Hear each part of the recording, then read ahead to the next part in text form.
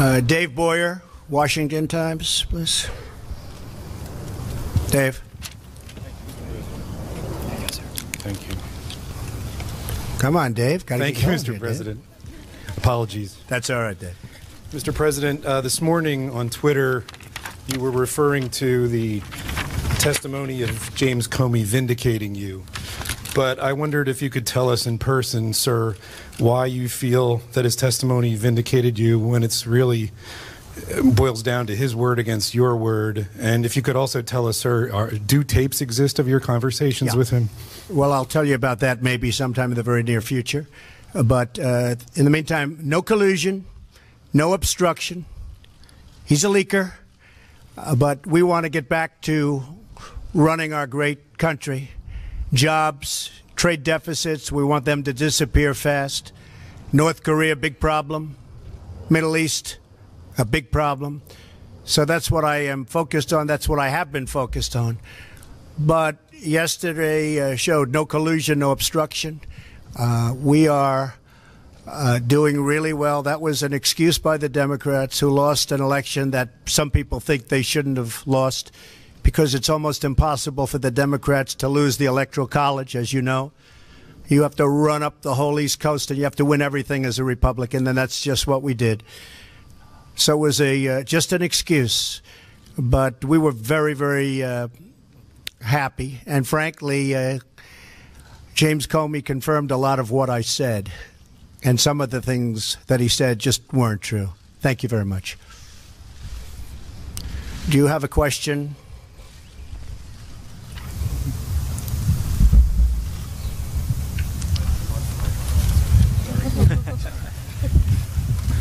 Thank you.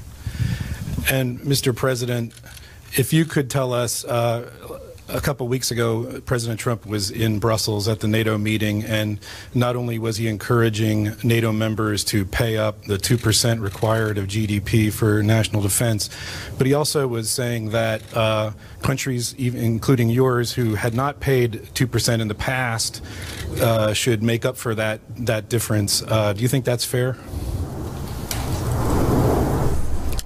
I was in Brussels, and I met President Trump, and I listened to his speech, and I liked it. Because, you see, NATO is based on values, but it is ultimately a military alliance. And, you know, military spendings are complicated, and you need a lot of money, because NATO is the strongest alliance the earth ever saw, and we want to keep it that way. So we have to spend money for defense purposes. And spending money means if you're in alliance, everybody has to spend money. This is called burden sharing. And I fully agree, Mr. President, to that. So of course, some people liked this better and some didn't like it so much, but it's a simple fact that we have to do this, not as a purpose in itself. We have to do this to stay strong, to be strong, and to defend our nations. 100% correct. And, you know, one of the things I was referring to during that speech was the fact that, yes, they haven't paid what they should be paying now, but for many years they haven't been paying. So I said, do we ever go back and say, how about paying the money from many, many years past? Now, I know no president has ever asked that question, but I do. We're going to make NATO very strong. You need the money to make it strong. You can't just do what we've been doing in the past. So I did say, yes, you haven't paid this year, but what about the past years, the many past years where you haven't paid? Perhaps you should pay some or all of that money back. You have a question? Domnișoara Avramescu, TVR. Thank you. I have a question for President Trump. On the matter of security, sir, you Many of the countries on the eastern flank of NATO, including Romania, see Russia as a threat to the security and the peace in the region. Do you share this vision, and do you think that United States should act under Article 5 if any of these countries will be under military aggression? Thank you very much. Well, I'm committing the United States, and have committed, but I'm committing the United States to Article 5. And certainly we are there to protect. And that's one of the reasons that I want people to make sure we have a very, very strong force by paying the kind of money necessary to have that force. But yes, absolutely, I'd be committed to Article 5.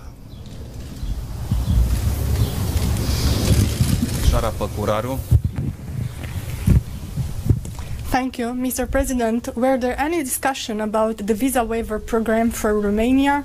Is there a time frame for including our country in this program? Thank you.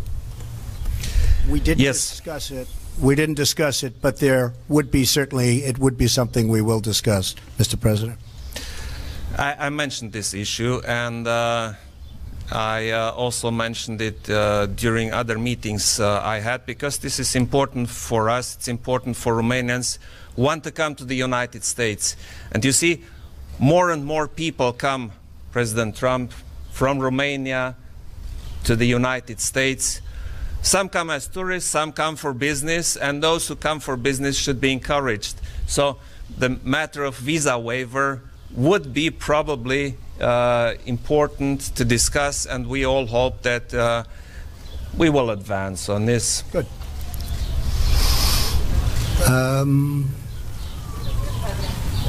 Oh, I look at those hands up there, President. Do you have this in Romania too? I don't know. Yeah, I got the microphone. Oh, boy. If you allow me, if I could only sell that. If I could only sell it.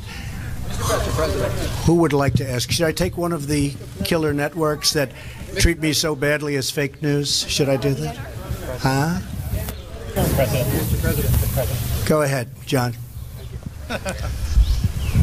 Be fair, John. Oh, absolutely. Remember how nice you used to be before I ran? Such a nice man. Always fair. Mr. President, I want to get back to James Comey's testimony. You suggested he didn't tell the truth in everything he said. He did say under oath that you told him to let the Flynn, you said you hoped the Flynn investigation you could let. I didn't say that. So he lied about that. Well, I didn't say that. I mean, I will tell you, I didn't say that. And did he ask you to pledge his And there'd be loyalty? nothing wrong if I did say it, according to everybody that I've read today, but I did not say that. And did he ask for a pledge of loyalty from you? That's another thing he said. No, he did not. So he said those things under oath. Would you be willing to speak under oath to give your version of those events? 100%. I didn't say under oath. I hardly know the man. I'm not going to say, I want you to pledge allegiance. Who would do that? Who would ask a man to pledge allegiance under oath? I mean, think of it. I hardly know the man.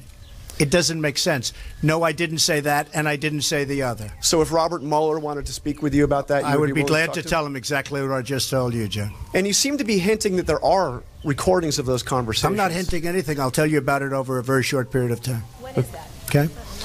Okay. Do you have a question here? When will you tell us about the recordings? Over a fairly short period of time. Tomorrow now? Are there tapes, sir? Oh, you're going to be very disappointed when you hear the answer. Don't worry. John, do you have a question for the president? Yes. Thank you. And President Iohannis, you are no stranger to Russian aggression. Vladimir Putin recently suggested that Romania could be in Russia's crosshairs. How concerned should the world be about Russian aggression in your region, and how concerned should we be here in the United States about what Russia tried to do in our election, sir?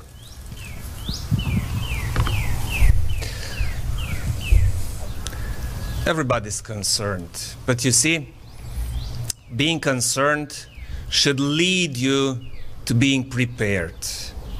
So in my opinion, we have to be very clear, very simple, and very straightforward if we talk about Russia and with Russia. In my opinion, we need dialogue. But on the other hand, we need what we all together decided in NATO, a strong deterrence.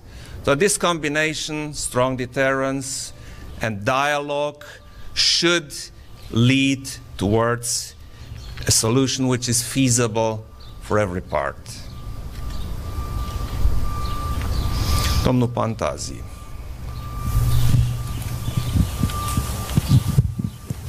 Hello, Mr. President Trump. You mentioned earlier the anti-corruption fight in Romania.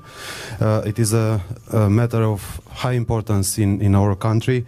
But we see now that the anti-corruption fight and the efforts to consolidate the rule of law are sometimes undermined by some politicians, part of what we can call the Bucharest swamp. Is your administration going to support the anti-corruption fight in Romania, and how can you do it? Thank you. Well, we support very strongly Romania, and therefore, obviously, we do support that fight on anti-corruption. We will always support that, and we support your president. We think he's done an outstanding job, very popular, very solid, working very hard. We know everything that's going on, and yeah, and he's going to win that fight. He's going to win that battle, but he has our support. Thank you so much.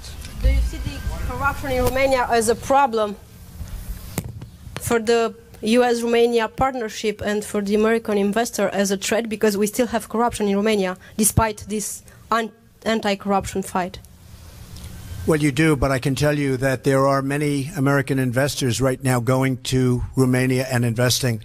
In fact, I was given a chart just before our meeting, and we have people going over to Romania and investing, and they weren't doing that a number of years ago. So that shows very, very big progress, and there really are a lot of congratulations in store. But a lot of people are investing from our country to yours, and people love from Romania the United States, and they come here a lot, and we're very proud of them.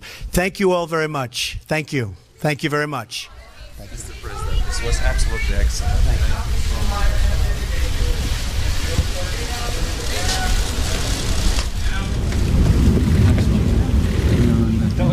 Delegation right this way. You got a minute? Or I can ride with you.